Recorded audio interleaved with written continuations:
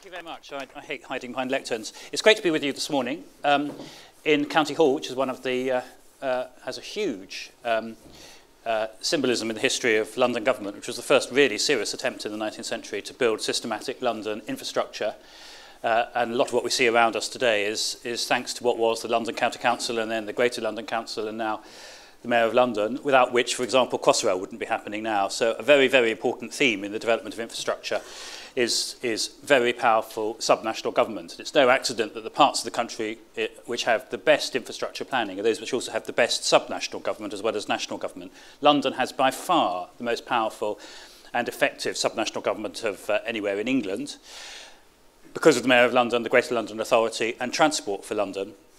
And it's, surprise, surprise, it also has by far the best quality infrastructure and best quality infrastructure planning. And part of, because I'm a proselytiser for change as well as somebody who tries to deliver projects, and part of what I'm seeking to do across the country at large, which I think is hugely important, is that we need all of our cities and city regions to be mirroring London in the quality of their political and administrative leadership and the extent of powers devolved from central government. They all need equivalents of the Mayor, the Greater London Authority and Transport for London if they're going to develop their own infrastructure powerfully. Now, it's been one of the greatest privileges of my life over the last 15 years to play a big part in the development of the next generation infrastructure. I resigned from the National Infrastructure Commission at the end of last year because the single biggest threat that I see to infrastructure, indeed to almost everything else that involves significant state planning and investment, is Brexit. And so just a short part of political broadcast, I've just published a book, Saving Britain, on the case against Brexit. I bought a few copies. If you want to buy one afterwards, you can come up to me.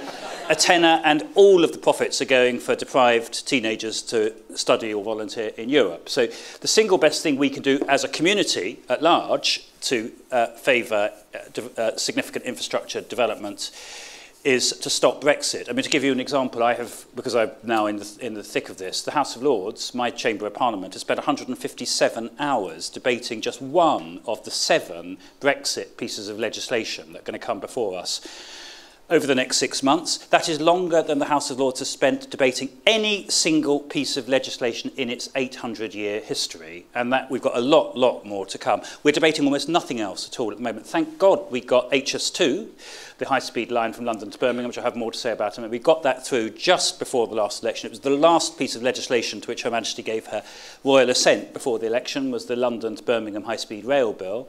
I don't think we'd be able to get something as big as that through now because there is just no parliamentary time to do legislation. There's a smaller bill going through now to take the line up from Birmingham to Crewe, and I hope in due course over the next 15 years we will get it up to Manchester and to Leeds, but there's nothing like the imperative there was before. So that's the bad news. The good news, though, because it's important to say what's going on well and the role that you can play, and there's a very, very good news story about infrastructure in the last 10 to 15 years, is that we have got better at taking big decisions. We have significant big projects in place, and the work that you do, and in particular the collaboration that you bring between different parts of the industry, professionals, professional bodies, the ICE, which plays a crucially important role in all this, and the government, that, and both central and local, that has all improved. And my message to you today is just to carry on, do it. Always in life, affect the things which you can control. You can control all of that. And in particular, the more efficient and timely your delivery of infrastructure and the more cost effective, the stronger the case that people like me can make thereafter for more infrastructure hereafter. The single biggest threat to HS2, for example, now, which is the biggest infrastructure project in Europe, isn't political now because the legislation has gone through. The single biggest threat is that this project overruns both in terms of time and money. And if we have a whole series of stories over the next 10 to 15 years on the 50 billion becoming 70 billion, becoming 100 billion, becoming 120 billion, and it's 3 years late, and the whole of central London is gridlocked because of the chaos at Euston and the mismanagement of the project and all of that, then I can assure you there will be no HS3 or HS4. Indeed, you may not even get HS2 up to Manchester and Leeds. And that is, if I may say so, very largely within your collective control. And I mean, there's a great tradition of blaming all the politicians for everything that goes wrong in this country. And by the way, I think you can blame them for about 99% of what goes wrong. They are making a huge hash of it at the moment. But when it comes to the delivery of infrastructure projects which have been agreed by ministers and Parliament, which is the case now with a lot of big projects that are going on, don't blame the officials. You need to get on with it yourself. And we have to have much better answers than we've got as infrastructure deliverers to the question, why does it cost twice as much in Britain to build a mile of high-speed line than it costs in France? There's no satisfactory answer to that. We've had PwC and others who've called all over it. We haven't got a satisfactory answer to it yet. We've got to start answering questions like that. Why is it we're about to build the most expensive nuclear power station in the history of energy? You know, where did that come from? Why is it that our 4G coverage, which is hugely important, that is largely the responsibility of the private sector to deliver through the mobile phone companies, why is it that we have barely 70% 4G coverage? It's totally unreliable. You can get better coverage, as I found out, in the middle of Kampala than you can in the centre of London on 4G, and so it goes on. Now, some of those are political. In that particular case, I think we have a very weak regulator, which again isn't the direct responsibility of the politicians. The politicians did not decree that Ofcom should be weak and useless. It is weak and useless. That is Ofcom's fault, and it needs to put it right itself. As I say to Lord Burns, who's with me, the great thing about being in my position, I can call people like Lord Burns weak and useless because we're on a par. You can't, I suspect. But somebody needs to say that that is the case, because otherwise we will not get this sorted, and we do need to get it sorted as a country. There are a whole lot of things that need to happen. So if I can, because I've just got 15 minutes, take three big themes. Firstly, don't worry about the decisions we've still got to take. There are a lot of them. Concentrate big time on the ones that are there and make them work. Now, we're better at those than you may think. Parliament next week is going to be voting on Heathrow. Now, the reason why Heathrow is an exception to what I've just said about nothing happening because of Brexit is because, thank goodness, we've persuaded the Cabinet that Heathrow expansion is all the more imperative with Brexit, because you cannot have a narrative about Britain being open to the wider world and trading with the, Liam Fox, who apparently has accumulated more air miles in pursuit of the impossible than anybody else, but you certainly can't have more trade treaties or a narrative of engagement with the wider world beyond Europe unless you can get to it. And Heathrow has 2 runways. Charles de Gaulle has 4 runways. Frankfurt has 4 runways. Schiphol has 6 runways. Dubai is building a completely new international airport over and above their current one, which already has more passengers per year than Heathrow and has overtaken it as the biggest hub airport in the world. Now, that simply isn't a narrative that can be sustained. We've spent the best part of 25 years debating whether or not we should have a 3rd runway at Heathrow. I took a decision as Secretary of State for Transport 10 years ago that it should happen. It was reversed by the following government. There was then a committee of inquiry which spent 3 years under Sir Howard Davis getting back to square one again, saying that maybe it was the right thing to build a 3rd runway after all. The Cabinet has spent 3.5 years now debating that. And they are now, next week, they have taken a decision, because I'm paying tribute to Mrs May on this. They took a decision 2 weeks ago that they were going to do it. It goes to Parliament next week. I'd be very surprised if it doesn't go ahead. Now, again, the big job for your industry then is to see that it happens in a timely and effective manner. And it is a very big and complicated infrastructure project. So it involves not only what is in fact quite a straightforward business, which is laying the tarmac for a new runway. It also requires really significant relocations of the road networks, big works on the M25, new terminal facilities. It has to dovetail in with the opening of Crossrail, which is happening in 6 months' time. Almost certainly in due course there'll need to be a western rail access and a southern rail access too. All of that, managing all of that in a timely and effective way so that there isn't huge disruption at and around Heathrow, that we don't have massive environmental consequences, and that this is seen to be a success, is going to be hugely important for infrastructure projects hereafter. And it's particularly important that air passengers and the clients of Heathrow, of which the most important by far is British Airways, which is campaigning hard against the 3rd runway because it says that the costs are out of control and it's going to lead to a big increase in landing charges. It's vital that those arguments are proved wrong, because at the moment they are not emphatically wrong, I have to tell you. At the moment the costs are through the roof. It does look as if there will be an increase in landing charges, despite what the government has said, unless there's going to be huge public subsidy, and that could get this whole narrative into a very poor place. So again, a lot of that lies with the industry to see that that is got right, and those who work in partnership with Heathrow Airport Limited. But that's a good decision and a hugely important one. Crossrail opens in 6 months' time. That has been a fair success story, and provided we can sort out, which is a semi-political thing, what happens to all the disbursements from Crossrail in central London, where numbers coming out of Bond Street, Tottenham Court Road are going to double, and there's going to be huge congestion issues there. If that can all be sorted, then I think this will be seen as a success. HS2, which is the next biggest project after that, there are 1,000 staff in HS2 Limited, right next to Snow Hill Station in their headquarters in Birmingham. This is a very important project, not only for the country, but also for the rebalancing of the country too. It's extremely significant that HS2 Limited is based in Birmingham and not in London. It's the first time we've had a massive national project of this kind that hasn't basically been led from and by London. Seeing this as it needs to be seen as dramatically re-energising and empowering the regions is hugely important. And that's true in commercial terms, in terms of the actual construction of the project, as well as the impact that it will have when it's open. So having the HS2 colleges in Doncaster and in Birmingham, which will train the next generation of workers on this project, learning from the lessons of the Tunnelling Academy from Crossrail, because about half of this line going up to Birmingham is tunnel. It's important to understand, because all the concessions that had to be made to the NIMBYs, HS2 going up to Birmingham is essentially an extension of the Northern Line. It just goes into a tunnel almost the entire way through the Chilterns. I mean, I traded some tunnels when I was Secretary of State. My successors, every time they faced NIMBYs coming through, they gave another few miles of tunnel. So it goes, which is a huge, huge pity, because the best way of appreciating the Chilterns is actually to be able to see it. And being able to see it from the train, as you can if you go on the Chiltern line itself, is magnificent. No one's going to see the Chilterns, because all we're going to see is a tunnel. And also, by the way, these trains, so this is a part of political broadcast for HS2 coming up now, these trains are fabulously beautiful. People in Kent who see HS1 and the Eurostars going through, they do not say that this is a blot on the landscape, we don't want any of that. They think they are beautiful, they're wonderful, they love them. And the great tragedy of what's happened in the Chilterns is that the people who would have benefited most are the passengers who would have seen the Chilterns, who would have opened up this area of outstanding natural beauty, and of course the residents of the Chilterns themselves, who would have fallen in love with these trains.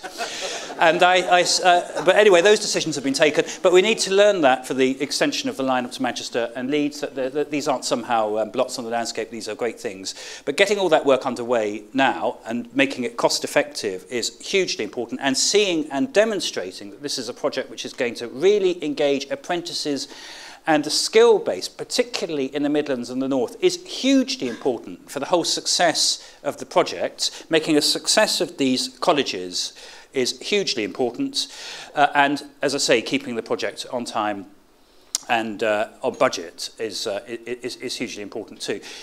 If we can make a success of HS2, and it's seen to be a success, then the case for a whole number of really significant projects, if we can afford them post-Brexit, but that will then become much, much stronger. In particular, Crossrail too, because if London is not going to be a city going into decline, which it may be, but if it's going to be a city which can continue growing, then we will need HS2, so Crossrail 2, which goes north-south, which will go from Wimbledon through to Clapham Junction, Victoria, Tottenham Court Road, connection with HS2 at Euston, and then through to the northeast. That would be hugely important, has massive regeneration potential, because it will open up the Upper Lee Valley, which is the most undeveloped part of London at the moment. You could have a few 100,000 houses there and new settlements. The decisions on that have been delayed by the government because they're not sure that they can afford it with Brexit. They don't say it like that, but that's what's going on at the moment. So they're having their third review of funding at the moment. Well, the only issue on funding is whether the Chancellor will agree or won't agree to sign the cheque, and that doesn't take very long. But we'll go through this review that will last 2 or 3 years, and one of the big factors in it, I think, will be what's actually happening in terms of the cost effectiveness and the management of HS2, because Crossrail 2, if it happens, will essentially be built in tandem with HS2. So that is hugely important.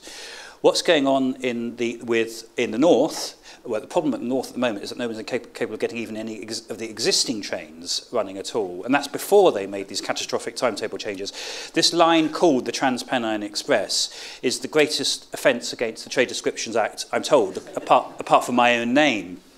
So you need to think about that for a moment.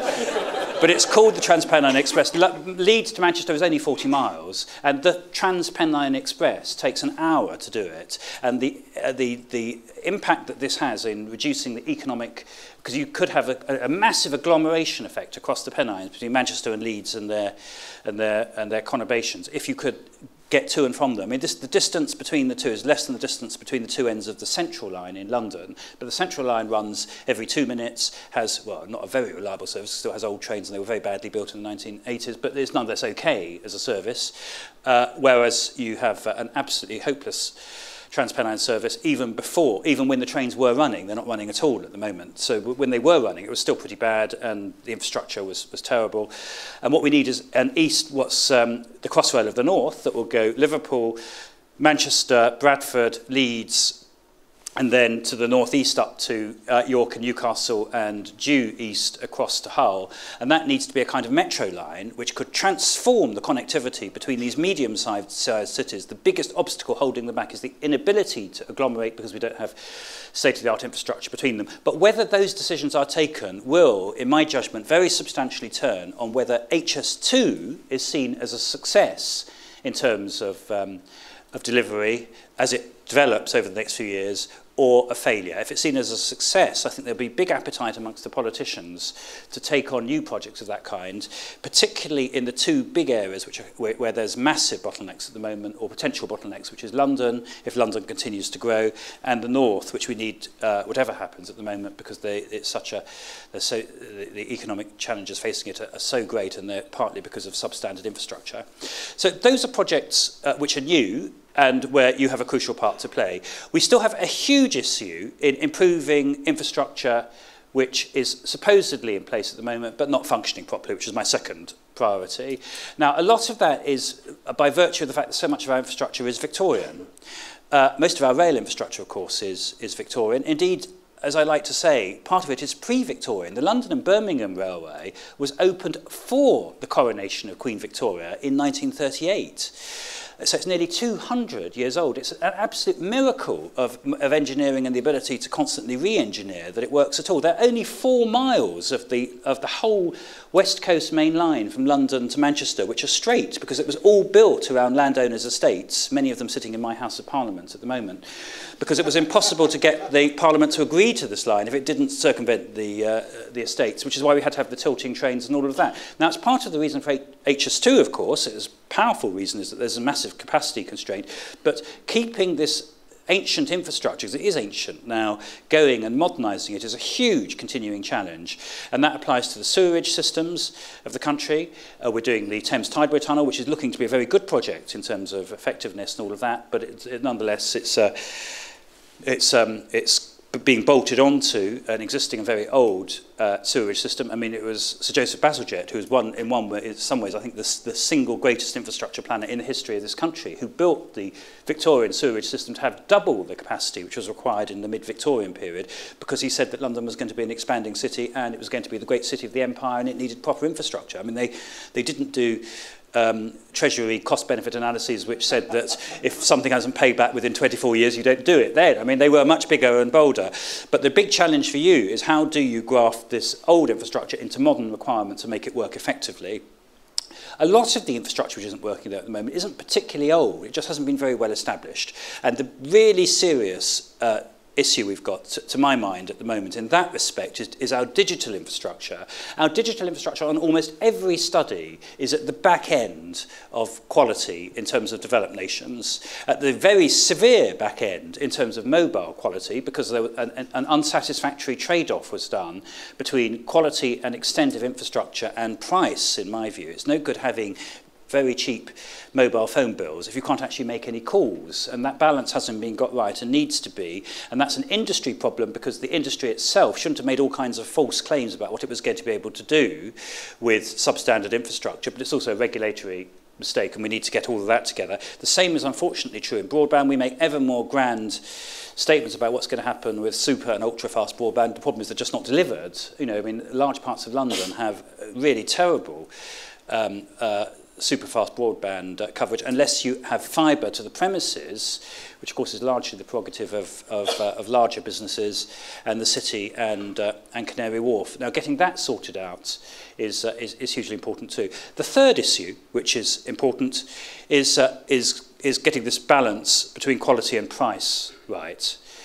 One of our biggest problems in getting agreement to big infrastructure upgrades and new projects so far is this view that costs are completely out of control and huge. And when I was chairing the National Infrastructure Commission, the biggest arguments I had with the Treasury and with the industry and with the regulators weren't in fact to do with the worthwhileness of particular projects, because they very rarely disputed those. It was the complete and deep scepticism that anything could be delivered at anything like the advertised price and timescale. And though we've got some big achievements to our name, like Crossrail, and the delivery of the Olympics and some of the associated infrastructure, we don't have a strong enough tradition in the tradition of great infrastructure, countries which have been great at infrastructure delivery, which the two foremost, I would say, well, three are France, Germany, and Japan. We haven't yet got to anything like that level of perceived competence and reliability. Now, the National Infrastructure Commission itself, which I had the privilege to chair, was seeking to try and depoliticise these issues and develop a much stronger debate with the industry using the expertise which has been developed by the IPA and others to get planning in a better place and a much greater perception and reality of competence. But I tell you, quite frankly, we've got a lot further to go. It's not remotely the case that Britain is regarded as the place to go if you want to understand effective, timely, and cost-effective delivery of infrastructure. I don't know of anyone who comes here seriously to look at that. We spend our time going and looking what others do in that respect. We have managed to deliver, and you know, I mean, I could bore for this for the next hour just going on about it. You know, HS1 is the single most expensive piece of infrastructure per mile of a railway delivered anywhere in the world, apart from HS2. Crossrail is excellent, but Crossrail is the most expensive metro line that's been delivered in the world per mile.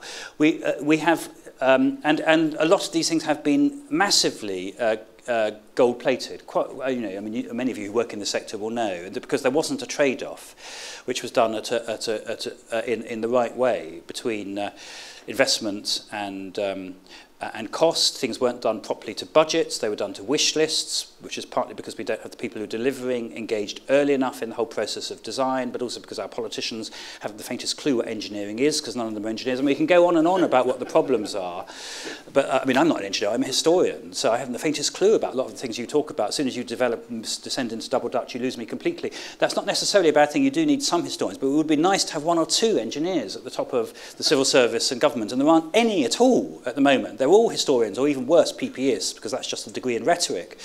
So it's a really serious set of problems we've got at the moment. But when we talk about this partnership, which we've talked about, which is so important within your industry, it also needs to be a wider partnership with society, with decision makers, with civil servants, and so on. So one of my messages to you is that there are good things and bad things going on at the moment, but concentrate on things within your control. And the thing I perceive to be within your control is making a reality of strong collaborative working, but not for its own sake, though it's important in terms of delivering your projects, but you need to regard yourself as part of a wider public purpose to make the case to society at large that we can deliver infrastructure in a timely, cost-effective way, that it can transform society at large. This isn't just now infrastructure projects, and that we need more of it to be a thoroughly modern, developed, future-looking country into the next generation. Thank you very much.